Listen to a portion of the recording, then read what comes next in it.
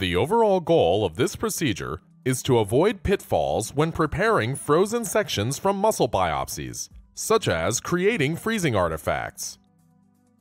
This is accomplished by first freezing the muscle rapidly in 2-methylbutane chilled on liquid nitrogen. After the muscle biopsies equilibrate in the cryostat, they are embedded in optimum cutting temperature medium at room temperature in small increments with quick freezing using aerosol cooling and heat extraction. Next, 7-micron sections are sliced and transferred to warm, positively charged glass slides. The final step is to stain the tissue sections as needed to evaluate the tissue's histology.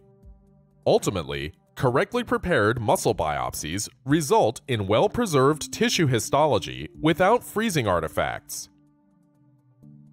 So the main advantage of this technique over other existing methods such as paraffin-embedded tissue sectioning is that it's very quick and it does not alter endogenous antigen structure or function.